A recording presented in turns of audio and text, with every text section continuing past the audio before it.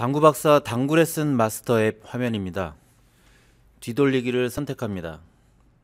뒤돌리기 패턴 3번을 선택합니다. 이 중에서 3-3C를 소개하겠습니다. 이 배치는 2013년 구리 월드컵 16강전에서 브롬달 선수가 친 배치입니다.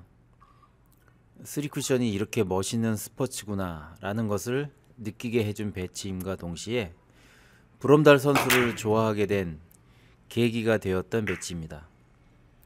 당구박사가 대대 16점을 칠 때 나도 이렇게 멋진 샷을 치고 싶다면서 연습했던 배치입니다.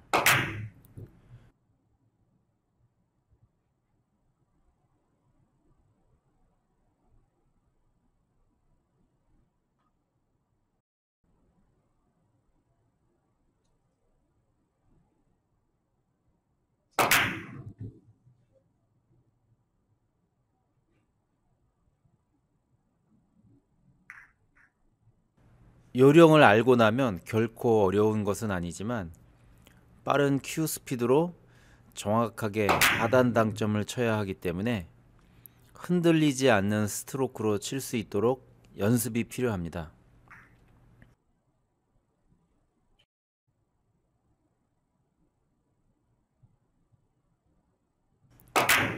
그림에서는 8분의 5 두께로 표시되어 있지만 2분의 1 두께가 맞을 것 같습니다.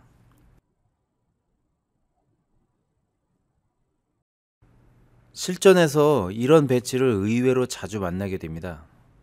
이럴 때 싱겁게 비껴치기 같은 거 치지 마시고 브롬달처럼 화끈하게 끌어치기로 득점해 보세요.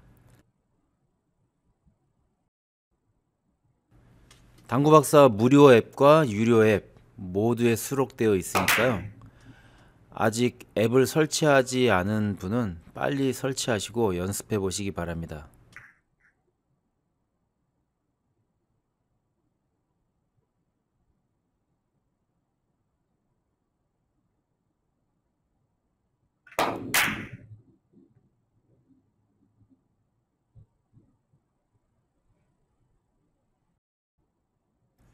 당구박사도 오랜만에 이 배치를 연습해 보았는데요.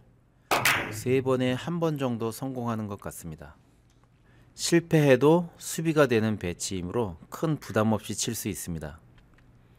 단, 연습이 안 된 상태에서 쳐봤자 삑살이 나기 쉽거든요.